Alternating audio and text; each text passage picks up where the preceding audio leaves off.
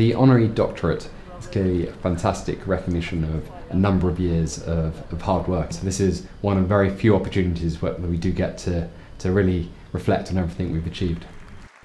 The advice I give graduates using technology to try and identify the next big thing is don't start with the technology and think of a way that could be used, but start with application-led innovation, where you start with what it is you want to achieve and work back to how you go about doing it.